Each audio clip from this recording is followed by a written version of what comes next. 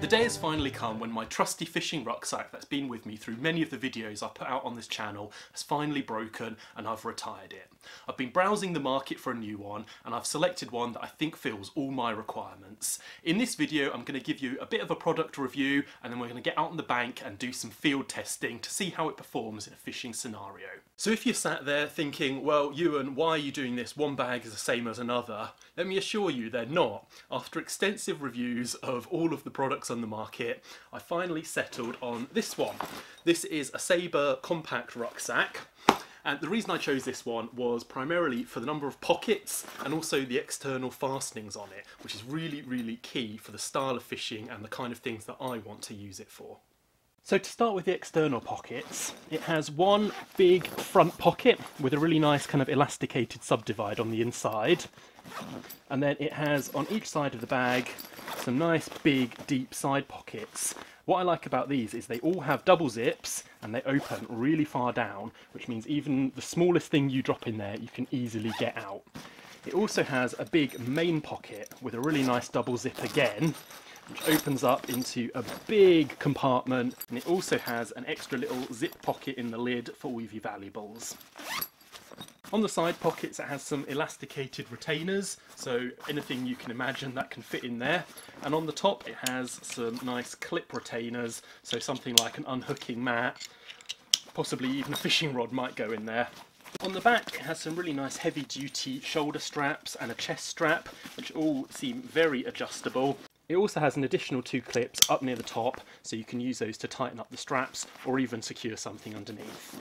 The back pad is really nice and soft and really thick foam in there, so I think that's going to be really comfortable to wear. The bottom has this extra plasticky, hard-wearing, waterproof pad on it as well, so when you're setting your backpack down, you're not going to wear through the bottom. The final thing to point out are these elasticated bank stick loops, of which you have 2 on each side, and they hold a bank stick in there really nice and securely. Overall, I'm pretty excited to get some tackle in it, get my rods and get out on the bank, catching some fish and seeing how the rucksack holds up to the elements. On the floor here is everything that I've been taking out trout fishing currently. So I've taken it all out of my other bag and I'm going to load it up into this new one, see if it all fits, see how I can arrange it, and then we're going to go and try and find some fish. The first thing to go in is always going to be my licenses and permits.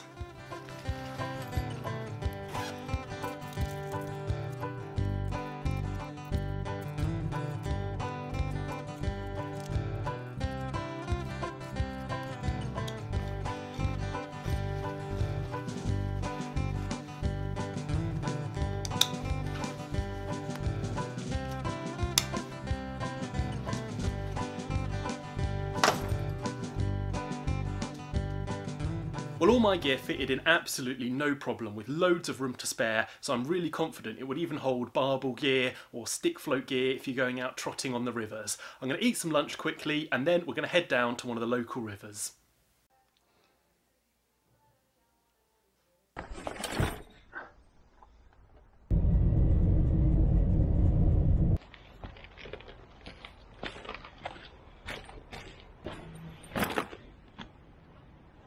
I've been fishing for a few hours now and I've had a really good opportunity to try this rucksack out, and on the whole I would really recommend it. There's only one slight negative I can find, and that is it's sometimes a little hard to get into and out of, as I found out when I tried to put it on initially.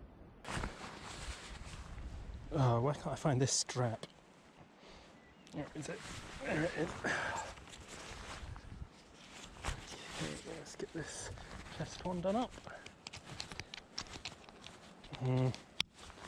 And the under one. Okay, there we go, we're in.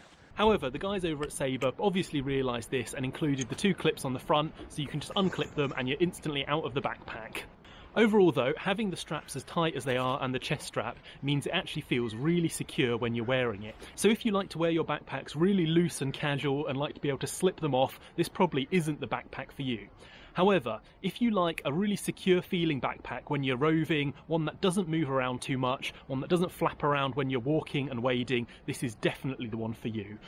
The straps fit really securely and hold the backpack really firmly, so I don't have to worry about it flapping as I'm walking down or even slipping down sometimes these hills.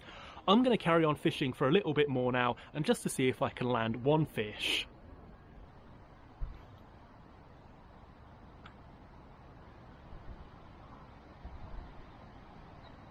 So the other thing I wanted to check was whether this is waterproof. I can't actually remember if it says it is or isn't. It's been raining a little bit and it feels, to be honest, perfectly dry. Also, I've had a wet unhooking mat on the top there, which obviously is right next to all your valuables in the pocket underneath. So let's see if it's soaked through at all.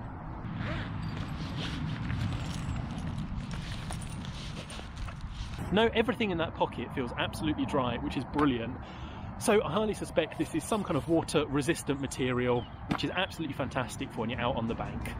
So even though I'm going to end the review portion of the video there, I am going to keep fishing, and you can watch that video and all of my captures by clicking the link on screen in just a second. I've been overall really impressed with this for a backpack. I should also mention that I'm not sponsored in any way, so this has just been my complete honest opinion.